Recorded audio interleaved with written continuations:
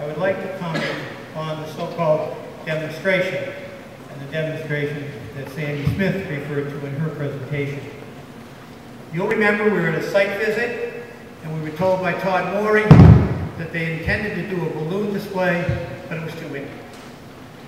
We were then told at a subcommittee, a standing committee meeting, when John Cunningham answered, he says, I don't think you want to put anything up on that roof.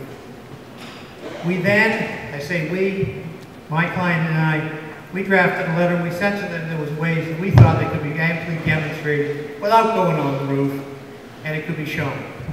And after some time, suddenly they're on the roof with scaffolding, planks, cranes.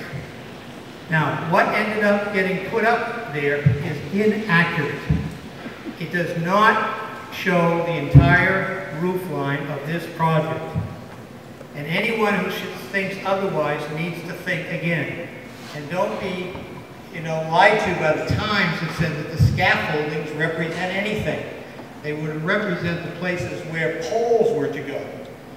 If you look at this pole right here, this is the Mortillaros building.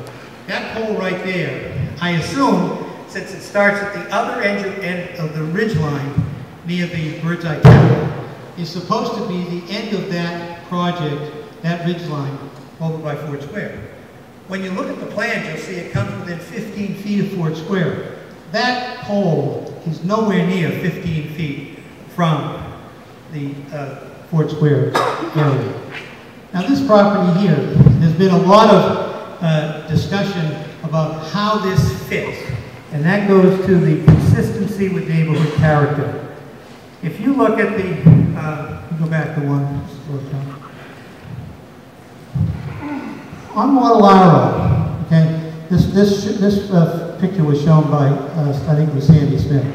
The Mortillaros building to the peak, to the bottom, is 17 feet high. The hotel, okay, so there's 17, and here's the ground. This image, that's 61, but that's 17.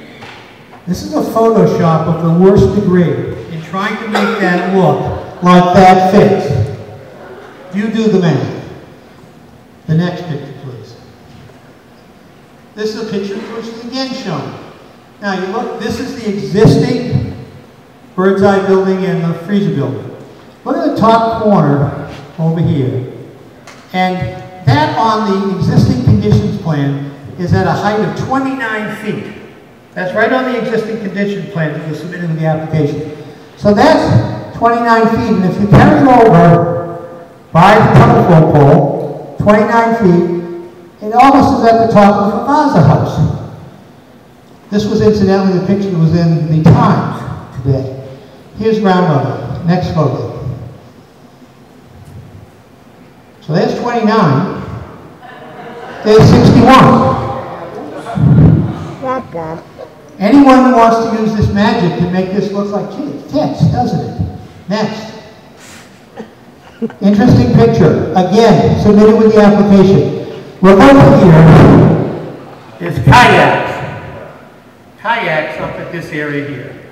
There's also a dark spot right in that location on the plan. That's existing.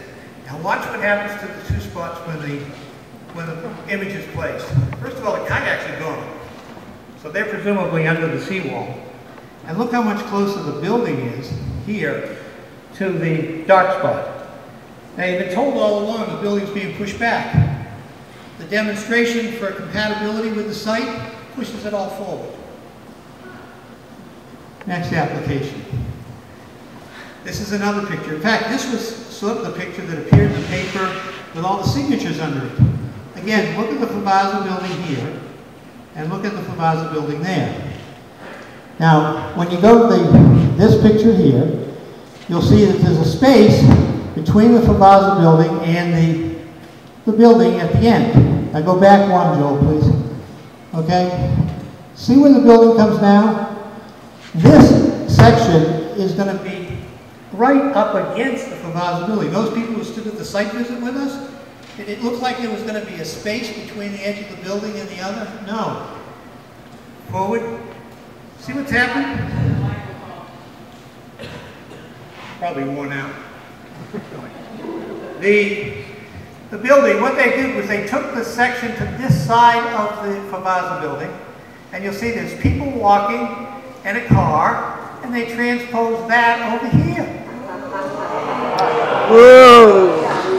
Again, if, you know, this is not a perfect science, but one has to really question, when you try to make everything fit, and you try to make it look like no one's jammed on someone else, you got to do a little better than that. Next. Now we get the issue of the shadow studies. Shadowing, overshadowing is another requirement that's supposed to be avoided in the ordinance. What they submitted initially was only 1 day, 3 pictures.